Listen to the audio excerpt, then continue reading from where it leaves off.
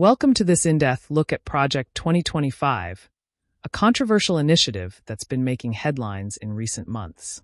Today, we'll explore what Project 2025 is, its goals, and why it's causing such a stir in political circles.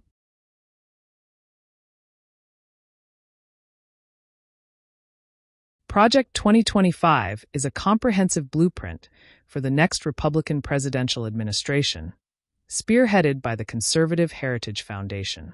This initiative is composed of four main pillars: a detailed policy guide for the next administration, a LinkedIn-style database of potential personnel, training programs for candidates, dubbed the Presidential Administration Academy, a playbook of actions to be taken within the first 180 days in office. At the heart of Project 2025 is a nearly 900-page policy book titled Mandate for Leadership 2025, The Conservative Promise.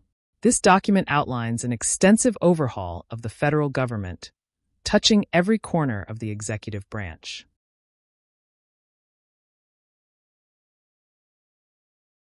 The project is led by former Trump administration officials, including Paul Dawn, who served as Chief of Staff at the Office of Personnel Management, and Spencer Creighton, a former special assistant to Trump. It's worth noting that Dawn stepped down from his role in August 2024.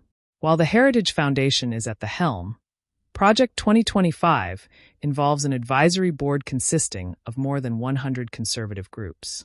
A complete list of these groups can be found in the description of this video below. Many of the policy recommendations come from familiar names in the Trump administration, such as Russ Vought, Chris Miller, and Roger Severino. Next up, let's delve into some of the most significant policy recommendations outlined in Project 2025.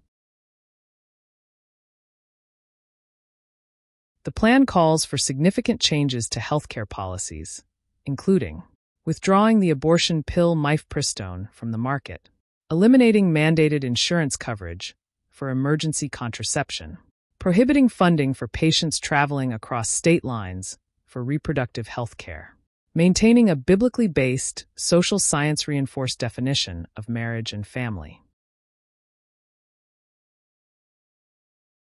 Project 2025 takes a strong stance against climate change initiatives, cutting federal money for research and investment in renewable energy, ending the so-called war on oil and natural gas, repealing and eliminating preventive climate change initiatives, replacing carbon reduction goals with increased fossil fuel energy production. The project proposes several changes to economic and social welfare programs, cutting and restricting the use of food stamps and social welfare programs, creating more eligibility requirements for Medicaid, implementing a two-rate individual tax system of 15% and 30%, reducing corporate income tax rates, and canceling federal student loan forgiveness programs.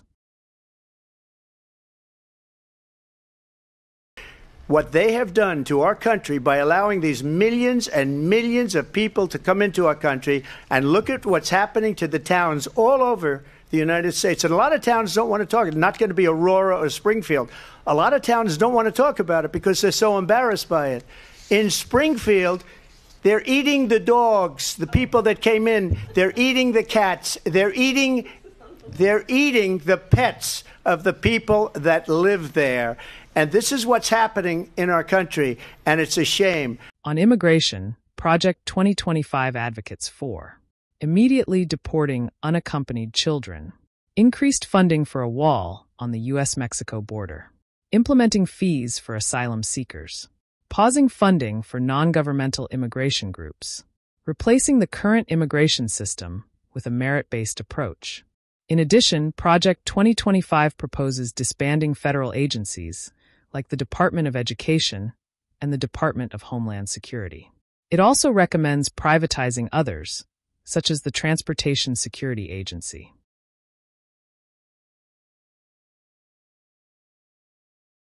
Project 2025 has faced significant criticism from Democrats and some moderate Republicans. Critics argue that the plan is too extreme and would lead to a dramatic overhaul of the federal government that could harm vulnerable populations. It's important to note that while Project 2025 is often associated with Donald Trump, the former president has tried to distance himself from some of its proposals.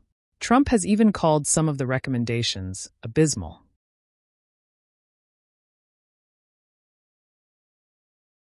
As we approach the 2024 presidential election, Project 2025 remains a focal point of political discourse.